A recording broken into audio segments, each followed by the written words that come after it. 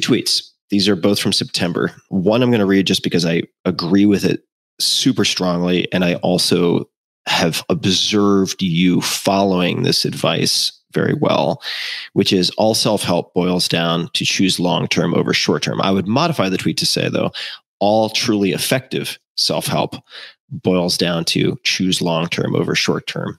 And I mean, that is the entire challenge, which is long-term thinking gets you long-term results. And I've said this 1,000 different ways. In business, you want to play long-term games with long-term people.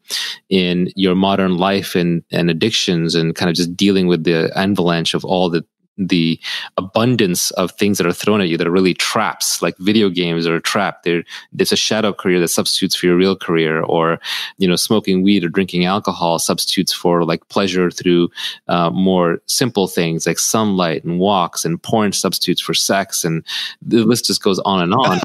I thought you were saying walking, sunlight, and porn. I was like, we're talking. Right. Yeah, that sounds about the trifecta. But look at the related tweet I had is the modern devil is cheap dopamine. And some interesting people on Twitter point out to me, actually, the ancient devil is cheap dopamine as well. But in modern times, we've just hyper accelerated it. The modern mind is overstimulated. The modern body is understimulated. We've just taken all the creature comforts and we've maximized them to 1,000 times. And so literally all the success in life boils down to a variation on the marshmallow test, where, can the kid like hold off on eating the marshmallow for 15 minutes in exchange to get 2 marshmallows? And the claim is that it turns out to be a big predictor for future success, although like many psych experiments, I don't think it replicates well. But anyway, so it just boils down to long-term versus short-term. And if you can just adopt long-term thinking in your mindset, you're just going to have a much easier life. Or as our favorite trainer, Jerzy Gregorek, says, hard choices, easy life, easy choices, hard life. That's it. Right. So just, can you take the long-term view in anything? Compound interest applies everywhere. It applies in relationships. It applies in money. It applies in health and fitness. Can you change your habits to read the kinds of books that you think will serve you best in the long term, the foundational books? Can you change your eating habits so that you're eating healthy food as opposed to unhealthy food? Can you create an exercise routine that you can do every day or every other day so that it's a consistent part of your life? And so I think a lot of it boils down to just choosing the long term or the short term. And all the hacks, the good hacks, basically help make the long term choice palatable, or they help inspire you to kind of keep your eyes focused on the long term.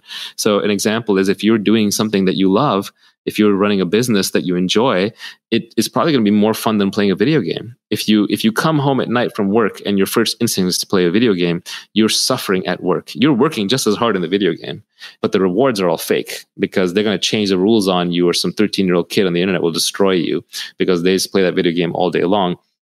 And I used to be a hardcore video gamer. I had a lot of fun doing it, and I did learn playing games for sure. But, at this point, at this age, I pick up a video game, I'm doing it to get away from suffering, and I'm not really getting anything out of it. I could play the video game of investing, or I could play the video game of starting companies, or I could play the video game of, go and play tennis, and that would be good for my health. So it's good to find, so I think a lot of it is about finding the thing that you can do that is fun for you, that looks like play, that feels like play to you, but looks like work to others, that you can do that sustains you for the long term. So for example, in foods, what you want to find is what is the health food out there that other people consider healthy and is nutritionally healthy profile, but that I find tasty.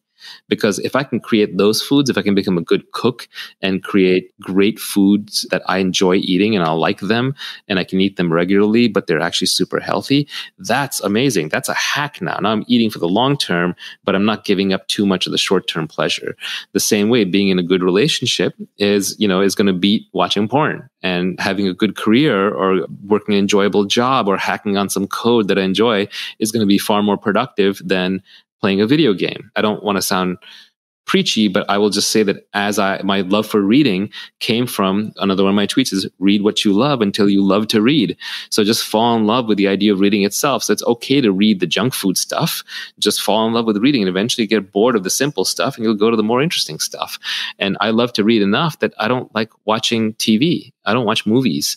People start talking about shows that they're watching on Netflix or what have you, and I give them this empty look. I don't watch shows on Netflix. They're not interesting. It's far more interesting to me to go for a walk and be meditative, and I'll be in a very happy place, or to read a book, which will be intellectually stimulating. And sure, once in a while, watch a movie with friends or with my wife, but it's a social thing. I'm doing it as a way of kind of sort of being on the same common ground as them. I would never watch a movie on my own unless maybe I was trapped in like a 15-hour airplane flight and I was really bored and I run out of everything else to do and I just want to zone out. Even then, I don't think I watch a movie anymore.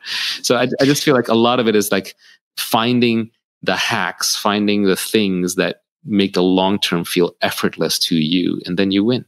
Okay, last question. First, a recommendation. If you ever do decide to watch something. Sorry, before we finish that topic, very important on people. Find the people that it doesn't take work to be around. The best relationships don't feel like work. You make the other person happy being yourself. They make you happy by being themselves. Everyone's honest. No one's putting on an act that they can't carry on for the next decade. Same thing with friendships. The best friendships are friendships that were formed over nothing. It's not because you went to school.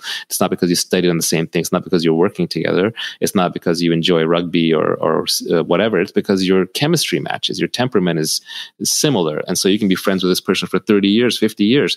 So the compound interest in relationships part ironically means that the best relationships, whether friendships or family or love, are the ones where you don't have to work too hard at them. So you don't have to sustain that workload for the rest of your life, and you can do it effortlessly. Yeah, totally.